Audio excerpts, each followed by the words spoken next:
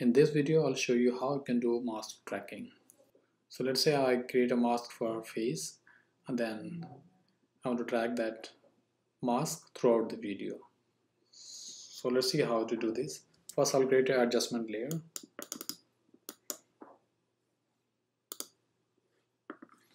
And we'll apply some hue and saturation.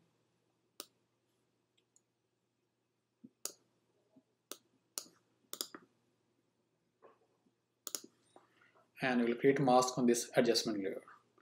So we don't need to create the detailed mask. You just take oval, ellipse tool, and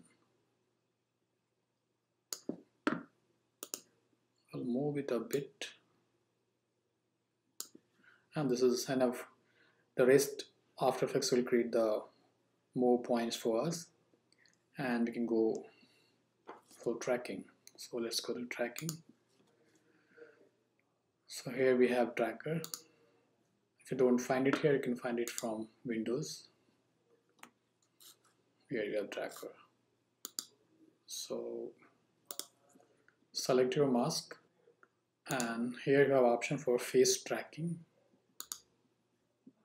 and then we can track forward or backward. So right now we need going forward, so I'll hit this track, select your mask forward,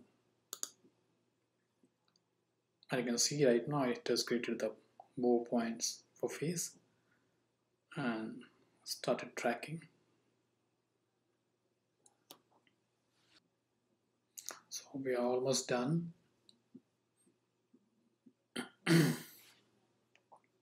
So let's check how the tracking has been done. So that is why I had applied this adjustment layer and hue saturation. I'll just invert it and I will just expand the mask a bit, as you can see here. So go to mask options here. At the bottom we have mask expansion. I'll enter some value like 4 or 5.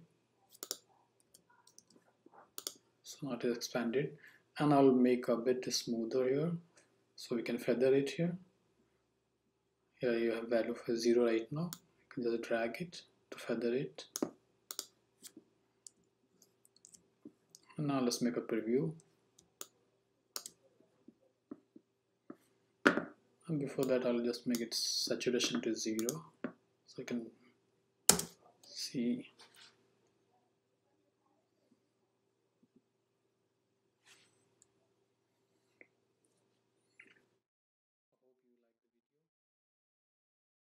Thank you so much for watching.